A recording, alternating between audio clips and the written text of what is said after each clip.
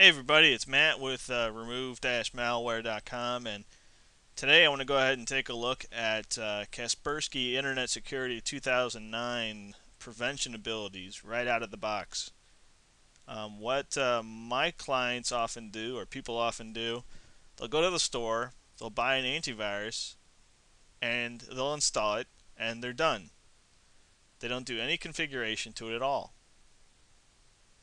And this is the same kind of thing that would happen with Kaspersky. So let's see how Kaspersky handles 5 to 10 malicious pieces of code. I say 5 to 10 because the links I get often go bad the same day I pick them. There's a bad one. Let's try another one. Okay, Kaspersky automatically blocks that download. Says it contained malicious software. Doesn't exactly tell me what it was. I guess if I viewed the report I could see. But that's alright. It just blocked it. So let's see if Kaspersky blocks rogues.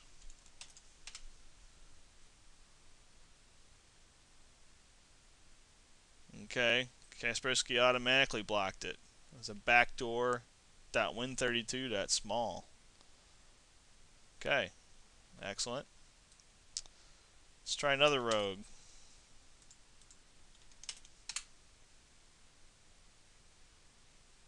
This is Virus Remover 2008. We have 259 infections on this perfectly clean machine. Shocking. So if I try to run that,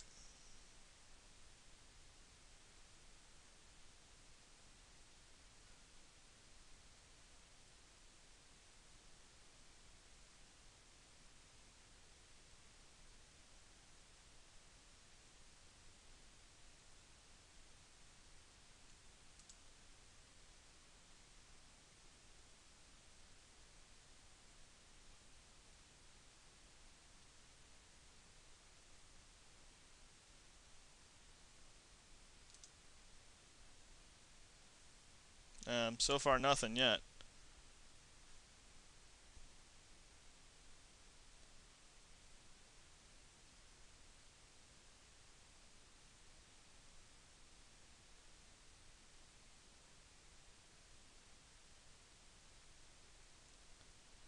Pretty, okay. Alright, I didn't see the pop-up back here. Kaspersky Internet 2009, potentially dangerous program.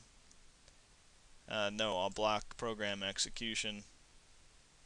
Virus Remover was placed in the untrusted group.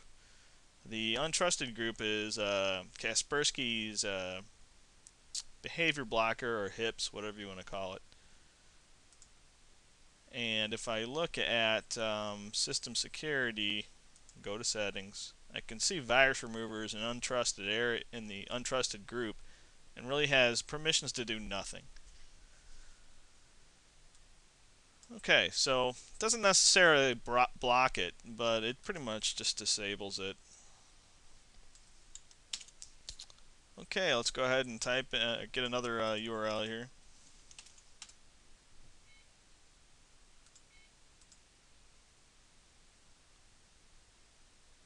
Okay, that one's dead. Let's try another. This would be number 3. That one's dead. Man, I just had these picked out like a couple hours ago. It's a big old game. Oh, let me grab this one.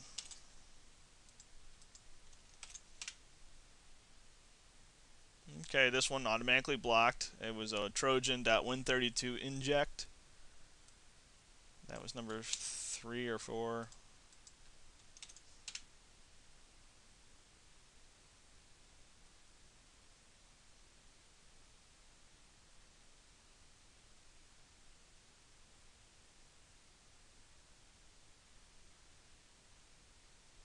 Nothing loading so far.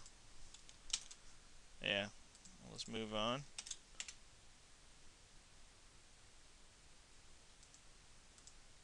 We We got a malicious executable. So here's a problem. We have some malicious code. It's some kind of utility. It was placed in low security. Then we have another download that just came in off that low security utility. And what I'm going to say is no block program execution on that.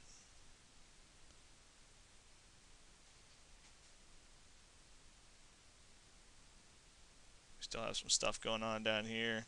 It's creating some rules for this .cpx file. These are just Trojans, basically.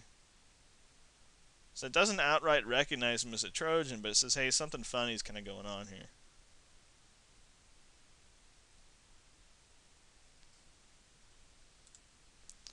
So if I open up application filtering, we go to settings, we can see these .cpx files are not able to do anything to my system as long as Kaspersky is running. But then we've got these malicious utilities which are placed in low restricted, which is not good because low restrictions are not good if they're malicious.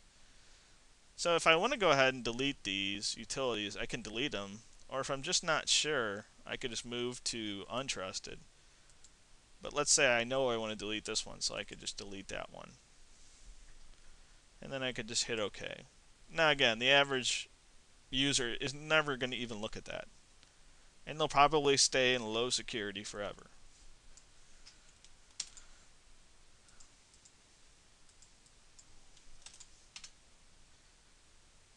Cav gives you a lot of control with its application filtering. It's a HIPS module. So I detected this. That's number 5. That was a zlob. That is a fake antivirus loader, basically. Let's try another one. Number 6 was detected as another loader.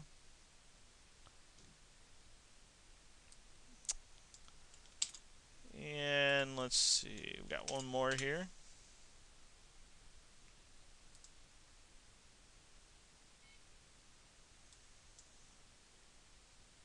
Very convincing. They get a fake Windows Explorer screen. It says your computer is infected. Yikes. Email worms and just everything. Well, I should return to security and download it so I can scan my PC. And this is nice. I mean, it looks like a Windows screen. Remove all this stuff. Whoa. Antivirus 2009 detected. If I try to run it, it's dead. Cav kills it. So unfortunately, I only had about 7 leaks that were active tonight, and I hope that's kind of enough to show you how Kaspersky Internet Security 2009 can protect you right out of the box. Let me just close this, get out of here. It has some of the best signature detections out there, and then the application filtering is awesome because if you learn how to use it, you can go ahead and just place things you're just not sure about and untrusted until you can do some research about them. So obviously, if I did some research on all of these, I can see these are all bad files, and I can just delete these freely. No biggie. So I highly recommend Kaspersky Internet Security 2009 for prevention. And that's about it. I'm sorry this is so short, but that's about all I had time for today. I'll try to come up with a few more reviews this week. I got a bunch of projects on my list. And thanks for watching, guys. Talk to you later.